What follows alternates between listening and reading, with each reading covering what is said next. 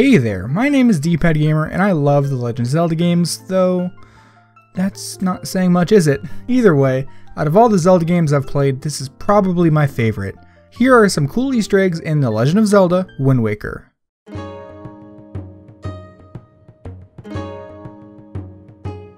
Located near the Forest Haven is the Nintendo Figurine Gallery. When completed, there's plenty of cool figurines to look at, but we're not really interested in that. What we want to do is take a look behind the front desk. Over to the left, behind Mr. Karlov, is 4 masks. You might recognize these masks from Majora's Mask, the Bunny Hood, All Night, Goron, and Keaton masks. Also, the clay bust in progress on the counter looks like Saria from Ocarina of Time. While inside Hyrule Castle, in the room with the Master Sword, take a look at the walls. You'll see a bunch of stained glass portraits. Left to right, we got the Triforce, Princess Ruto, Old Man Rauru, Saria, Ganon, Darunia, Impa, Nabooru, and finally the Triforce once again. Those are the 7 sages plus Ganon. Nice callback. Out of all the videos I've made on Easter eggs to this point, here's the first one outside the game. Cruise over to zelda.com/windwaker and inspect the page to see the code. Look, it's a Triforce.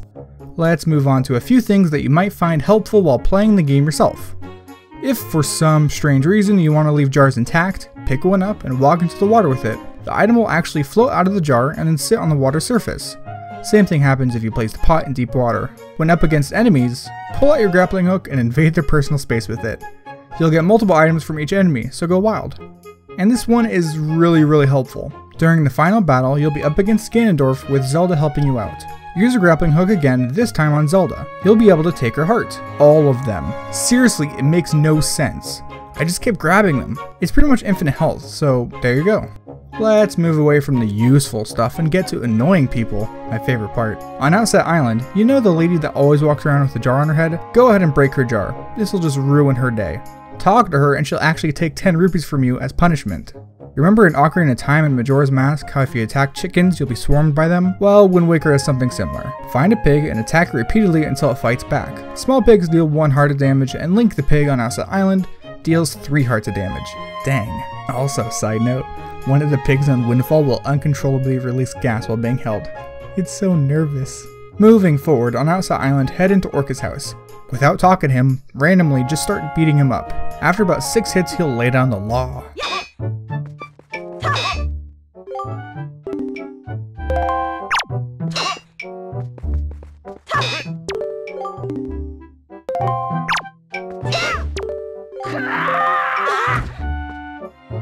So this one is super involved, but I think it'll be worth it.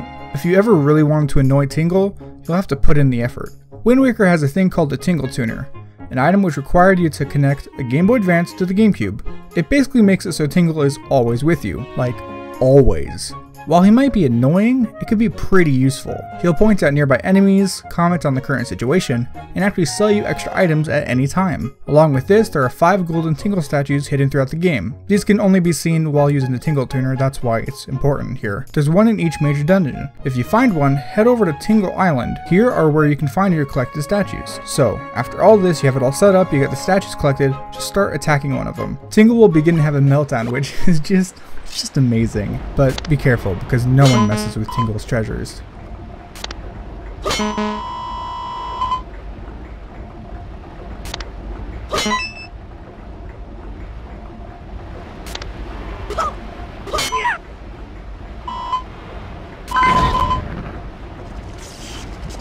This last one is by far my favorite. Shortly after meeting Medley the bird girl, you'll be tasked with throwing her onto a platform.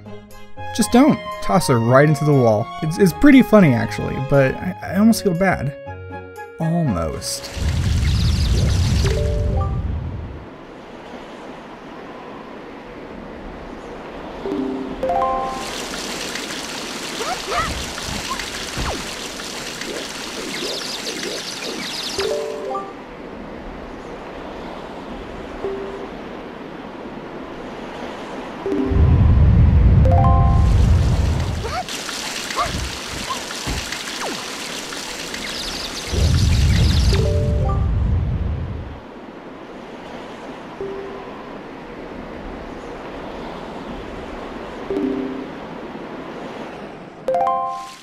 That's the end of the video, and now we move on to the part where I try to convince you to like, comment, and subscribe.